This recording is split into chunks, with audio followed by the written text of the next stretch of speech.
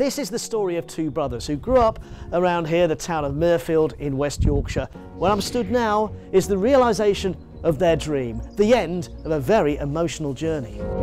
As we scale the heights above their hometown of Mirfield, we get a bird's eye view of their biggest achievement to date, St Paul's Lock development by the canal. My father was involved in building, and from school age, school holidays, we used to go with him and just enjoy it right from day one. You know, we felt it was for us. Being in the family, generations even going back beyond my father, so it's definitely in the blood, and yeah, really take great passion in what we do. And I can tell there's a great camaraderie between you two. How much has that helped, having your kid brother alongside? Oh, it's amazing to have a relationship we have as brothers, but then to come to work together and have long hours at work and go home smiling, no fallouts. And we've come across many people who sadly, we can't work for them as a family in business. We're very fortunate. We've got 30 years under his belt now and still buzzing away really well. You know, we always say we like the salt and pepper on the table, and Nigel has his roles, I have my roles, and it sort of works. You know, it's really good. Just dovetail together really well.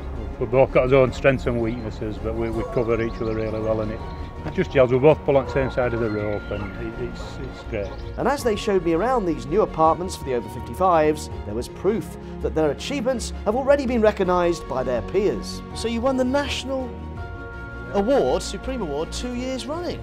Yeah, that's it. The NHBC Pride in the Job Awards, and dream come true really. We won the actual Supreme Award in 2017, and then amazingly we managed to scoop it again, back it up the year after, 2018. National champions defending your title. Yes, yeah, stuff of dreams, yeah. Oh, congratulations. Delighted with that. I'll put it back in its pride of place. I must say, Darren Smith does things to an incredibly high standard. It's like coming into a 4-star hotel really, or even 5-star hotel, and the apartments are done very, very beautifully. You know, they're really, really nice.